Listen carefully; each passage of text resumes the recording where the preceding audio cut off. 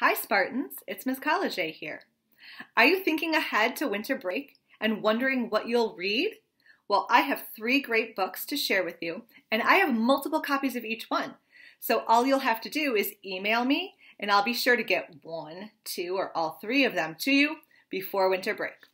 So the 3 books I want to talk to you about are Restart, Scat, and Arusha, and the End of Time. Restart is written by Gordon Corman. In the story Restart, Chase has had an accident that has resulted in having amnesia, which means he can't remember what his life was like before the accident.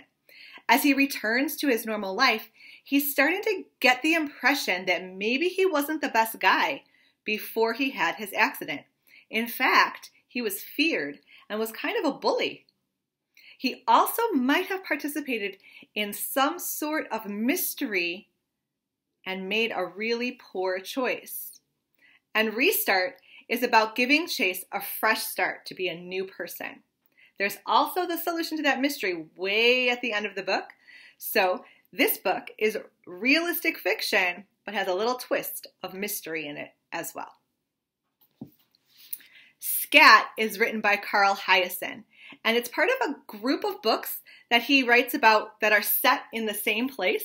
Here's the collection here. They're all set in Florida near the Everglades, and they all often have some sort of environmental theme to them. This one is called Scat, and the blurb on the back says, "The most terrifying teacher in school is missing in the Everglades, and it's up to Nick and Marta to find her. But first they'll have to reckon with a junior arsonist, a wannabe Texas oil man, and a ticked-off Florida panther. It's all about to hit the fan, and when it does, these kids better scat." Scat is by Carl Hiaasen. The last one I want to tell you about is this book, which is on my to-read list for winter break. It's called Arusha and the End of Time. This book is part of the Rick Riordan Presents series. Rick Riordan, you might be familiar with, wrote the Percy Jackson series, and the success of that series led him to want to highlight writers from other cultures who celebrate the folklore and mythology in their heritage. So this is called Arusha and the End of Time, and I'm going to read you the blurb this time that's on the jacket. Arusha has a tendency to stretch the truth in order to fit in at her private middle school. While her classmates are jetting off to exotic vacations, she'll be spending her autumn break in the Museum of Ancient Indian Arts and Culture that her mom curates. Is it any wonder Aru makes up stories about being royalty, traveling to Paris, and having a chauffeur? One day, 3 schoolmates show up at Aru's doorstep to catch her in a lie.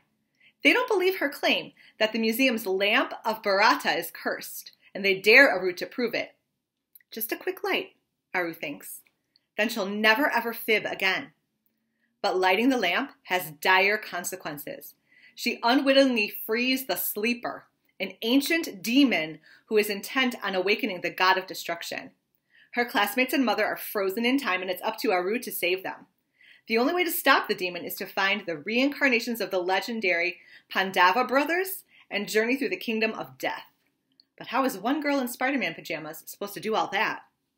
Oh, doesn't it sound great? This sounds like an amazing fantasy book, and it's the first in a series. So I'm super excited to read it, and I hope you will too. Remember, all you need to do is email me with your information, and I will be sure to get you 1, 2, or all 3 of these books so you have some great titles to read over winter break. Happy reading, Spartans!